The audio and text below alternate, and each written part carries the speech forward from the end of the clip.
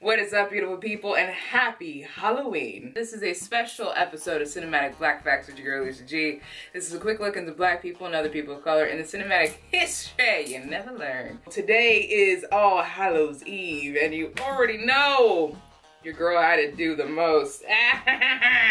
Yes, I hope you liked my costume. It's either Moira Rose or I'm manifesting me being an old rich woman that can dress like this on a daily basis. So you can choose which one that works for you, either or. And before the festivities officially start for tonight, I thought let's do a quickie little story about someone who might not be super well known, but still held an important part in cinematic history. Yes, there's always one. And of course, this is Halloween theme. And baby, what is something that most black people usually do not do? That is Halloween horror.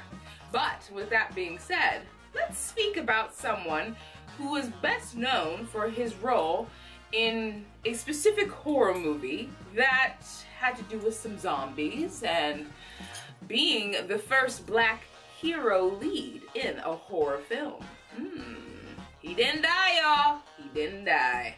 He was also someone who studied literature, who taught acting, as well as a whole bunch of other degrees, and traveled the world and did many amazing things in academia. Now, of course, you might not know this person's name, but that's all right. That is why I'm here. This week, we're going to talk about the one and only Duane Jones. Or, as you might hear me say, Duane Jones. It's spelled differently, so it threw me off a little bit. But you still get the gist. So let's learn a little bit more about Mr. Jones, shall we?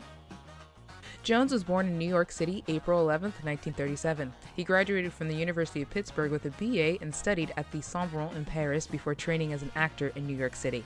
He later completed an MA in communications at the New York University in between shooting Night of the Living Dead. Prior to becoming an actor, Jones was a Phelps-Stokes Exchange Scholar in Nigeria and taught literature at Long Island University. He created English language training programs for the Peace Corps and helped design Harlem Preparatory School, where he headed the English department.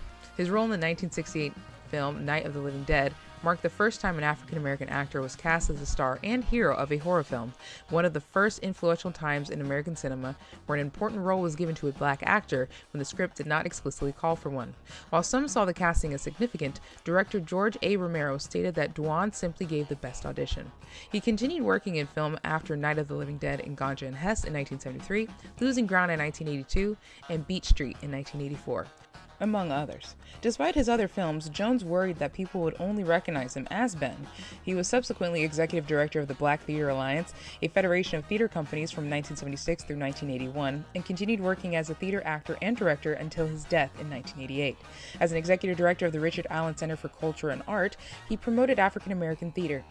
He also taught acting styles at the American Academy of Dramatic Arts in New York City. After leaving the American Academy, he taught a select group of students privately in Manhattan by invitation only. He hand-selected students were of diverse ethnic backgrounds. Jones died of a heart attack, sadly, at Winthrop Hospital in Long Island, New York, on July 22, 1988, at age 51. He was cremated and his ashes were given to his family. His legacy lives on with the Duane L. Jones Recital Hall at the State University of New York at Old Westboro, named after him, and in the zombie comic book series The Walking Dead. The African-American character Duane Jones is named in his honor.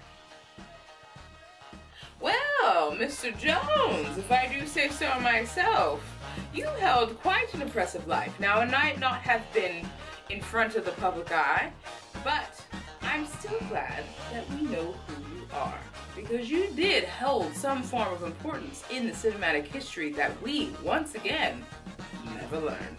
So as always here on Cinematic Black Facts, we honor you, we salute you, we respect you, but most importantly, Mr. Jones, if you're listening up there, we thank you for everything that you did for your community, as well as for the actors in your life. As always here on Cinematic Black Facts, that is a cut, a print, a slate, and a wrap on this week's episode. Have a good night, y'all.